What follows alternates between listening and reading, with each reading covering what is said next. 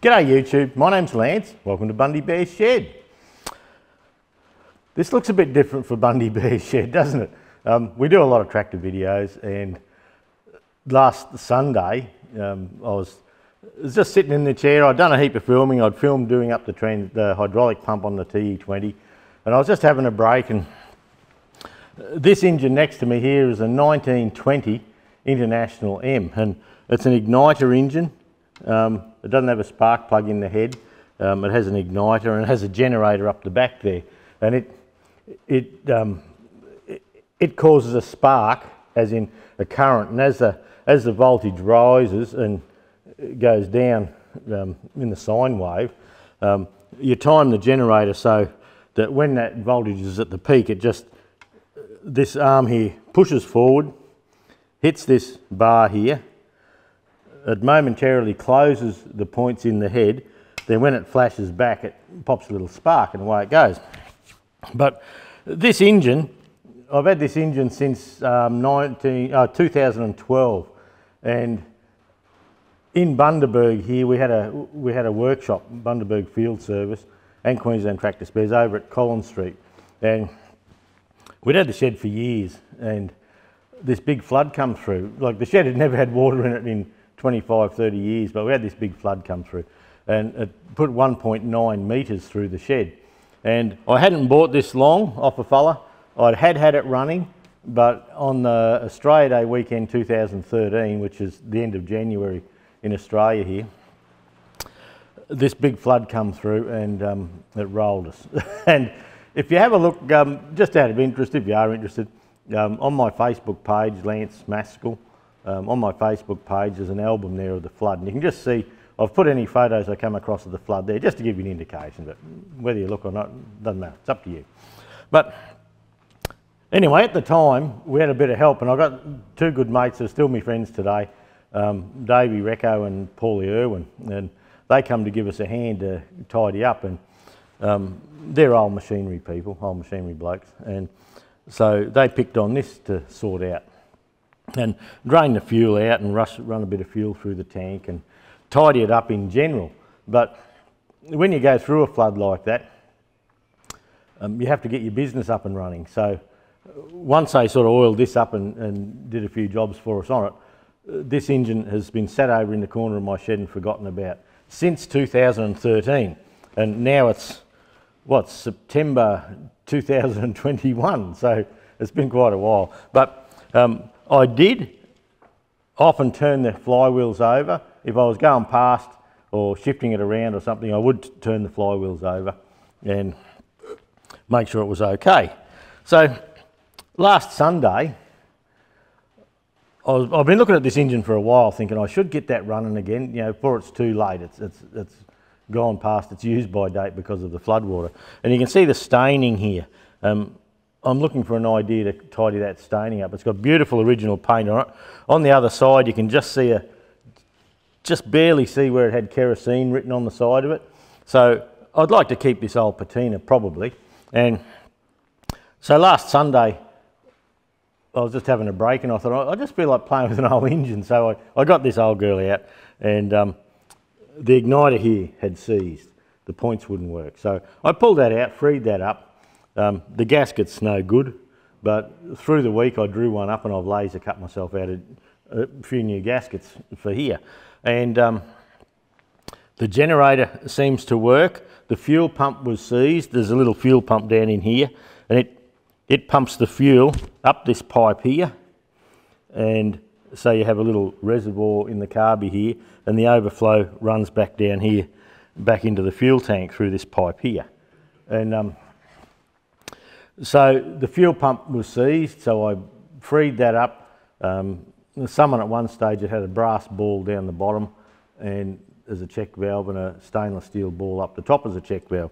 So I pulled the pump apart, I polished everything up, I replaced the two balls with brand new brass ones I had here, and to stop it leaking around the shaft I grabbed a mop, a nice new mop, and I chopped a few strands out of the mop and rubbed grease into it and all that. Sometimes I rub some Sunlight soap into those and it works just as well. So I got the fuel pump working. So I cranked the engine up, I filled it with oil and did the grease caps and squirted oil everywhere, checked what was moving and what wasn't. And I cranked it up last Sunday and I had it running. And for those who watch, who look at my Facebook page, Lance Maskell, or on the Bundy Bear's Shed Facebook page, I put a little video of it running, and it was running too fast and all that, but I didn't care. I got it running, and that was the main, my main concern with this little engine.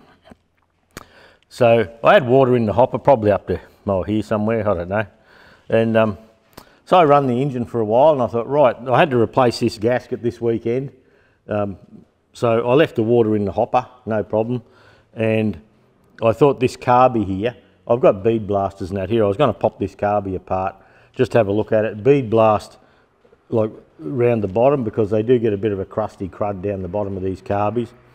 And on these throttle screws, there's a aluminium muck metal type siphon seat down inside there, and they often start breaking away and become loose. I've got a couple of new ones we made here as well. So I cranked it up. Now this tap here is for the kerosene. We're running it on just premium unleaded. This one's for the water. So when you run it on kerosene, well, this tap's kerosene, and this middle one, you can put a bit of water in there when it's under load to stop it knocking, and it takes a little bit of water out of the hopper and puts it through into the venturi to take out knocking. So anyway, all was well. And last night I was sitting up, young fella Tim come over yesterday evening, Friday evening, and we were just sitting in the doorway there having a beer, and I was just rocking the flywheels back and forth. Didn't worry about anything, you know, just thinking, oh yeah, that's nice and free. But this morning I came into the shed and there's a puddle of water under the engine here. And I thought, that's funny, it wasn't there yesterday. So, I got the engine, I've moved it up into my working bay here, and I pushed the inlet valve in. It's an atmospheric inlet, pushed that in, wound the engine over, and you can't quite see that, but there's water dribbling out the exhaust, and I had water shoot out the top here, out of the carby. So for some reason, while the engine was sitting, we've got water. I've got that right up onto compression at the moment. You can see it bouncing back, but you can hear a little bit of water around. And in the crankcase at the back, it's got a bit of water. So it's one of those things. I left water in it on purpose because I was going to use it this weekend. It's not freezing. It's fine to do that. And for some reason, we have water in the cylinder. So this morning, I've got the camera set up. We're going to have a little poke around this little motor and see. I've got another 3 of these possibly. I'd probably have another 20 engines in the shed here, I suppose. This is a 3 horsepower International M igniter. I've got probably 7 or 8 1.5 horsepowers, probably 3 of these, 1 6 horsepower on a cart, 1 big 10 horsepower. So I've got the full set, but I haven't been playing with engines much for a while. So, but anyway, today we're going to find out why we got water into the cylinder.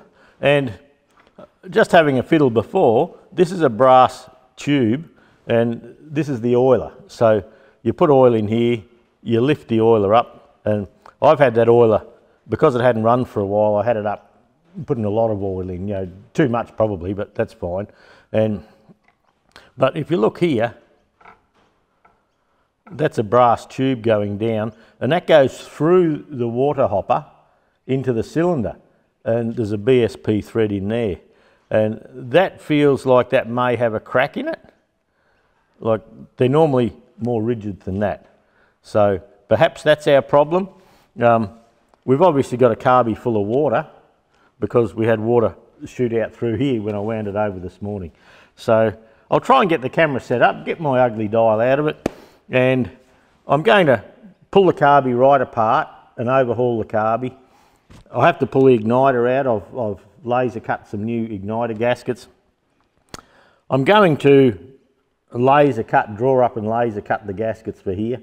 Like in Australia, these international M's. Overseas, I've dealt with Starbolt in America for engine parts. You couldn't fault them. They're great service. And I have a few spare gaskets and decals and all that stuff here. But in Australia, the freight kills you coming in from America. So those who watch my Kangaroo Stew series know I've bought a laser. And so I'm drawing a lot of little gaskets up and just laser cutting them. So I'm going to take the time and laser cut every gasket for this little international M. For two reasons. One, they're hard to get. You know, well, not hard to get, but you've got to fly them in. And two, it's a drawing exercise for myself, so I can learn a little bit more about drawing. So I'll stop flapping my gums. I started pulling off the carby, off the top of the engine here. There's a bolt each side. I'll undo the fuel lines. We'll get the carby off and have a look and clean it out regardless. It does need it. The other day it was running quite fast, so I suspect that the governor is a bit sticky, and the generator, when I run it on a battery and a coil, so you can put a 12 volt car battery there, run it through the primary windings of a car coil to here, and because the points are open all the time, it doesn't matter, you're not draining your battery. But when this little lever pushes forward there, your points shut momentarily and open up, and there's your arc. So I run it with the battery for a while, then I took the wire off the battery, and believe it or not, that bloody L-type magneto run the engine. But whether it was going to run it long time with the magnetism or not, I don't know. Towards the end, it started backfiring a little bit, so I was suspecting that it had lost a bit of go. But I've got spare L-type magnetos here in my cupboard that I've got off other engines and things like that. So it's a bit of a change of pace for Bundy Bear's shed, but yeah, look, we may as well deal with this now. It's something of interest. I don't know how many of my followers are tractor people and how many are engines and how many just like old stuff. So follow along. I'll see if I can make some sense out of it all, eh? Okay, I'm sitting over at the head of the engine here on a milk crate. They're just the right height. So I'm going to start with popping this line off here. Now, this line on this side of the carby that you can't really see, it comes down here to the hopper, and it supplies the water supply for this Venturi setup here. So I don't know how much, if water's going to come out. I've left water in the hopper. It's probably up to so high. I've left water in there just so it may give us an idea of where it's coming from. It may help.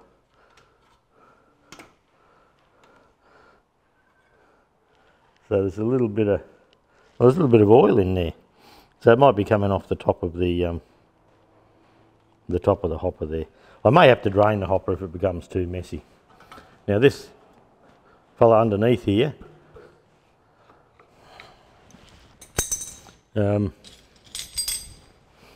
he's the return from the fuel. So the kerosene mix originally would have come up here and gone down through this bloke and returned to tank. And this pipe here has just started to piss water out. Bloody thing. So I will drain the tank properly. I'll take this governor linkage off. That didn't have a pin in it for some reason. So I'll take that off, and that way this pipe I can push it around and just let that drain into a tank. So I need to find something to pop that in. Okay, I've got a bucket down here now, so that can dribble away without any harm being caused. Now we'll grab a 5/8 spanner and pop this main feed line. This is a line that comes up from the fuel pump.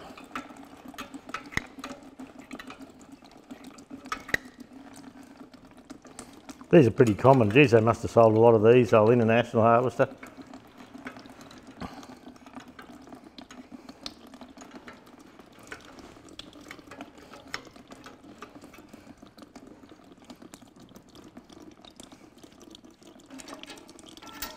Okay, so that's the return. Now this one here, just for interest's sake, if I pop over the top here and pump the fuel pump, I'll just check that's all still working. And there's gasoline, petrol.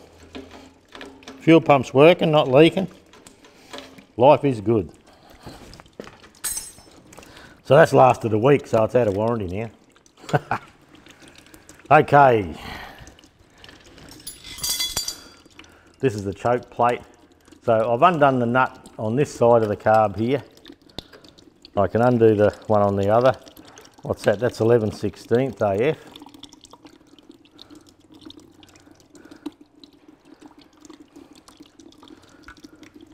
And the top of the carb should just lift off. Sometimes the whole carb might come. Yep, it is. The whole kit and caboodle. And you can see there's water in there. Okay, there's an interesting point. Now, this gasket here, where that sits on the top there, and this little pipe comes through, when we hook this pipe up, that should introduce water into this carby here, but it's been blocked off. So they've cut a gasket and they've blocked that off so the water doesn't get into the carb. So that little hole there, that's silicon. God, I hate silicon. So the water would have come up through here, in this hole here, and look, that's silicon all the way in that hole. Looks like I got myself a job.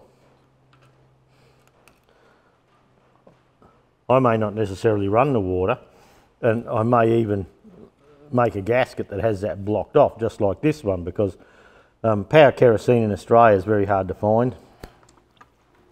And something I'm going to try with this engine is for the kerosene in the fuel tank here, where we're running gasoline now, you can put, the idea with this big plug here is you put a bit of gasoline in there, a bit of petrol in there. There's a drain for it.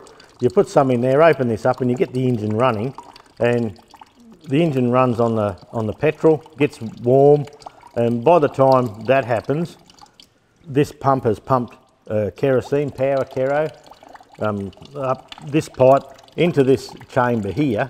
Then you open this up, say 1.5 turns, 3/4 of a turn, whatever it takes. You open this up and it starts running on the kerosene, and then you close the petrol off because you'll eventually use up the petrol in there. So on the tractors, people are putting, say they want to mix up a 5 litre of power kerosene to run the Fergie tractors on. Well, they're actually, they run 4 litres of power kerosene to 1 litre of petrol. So, and it would give it a nice smell. So we might try that just for the fun of it. If it doesn't work, we can drain it out. So the butterfly here is nice and free. That hasn't been stuck. And we might pop this carby up on the bench and we'll just pull it apart up on the bench and we'll just have a bit of a look ourselves and see what we got.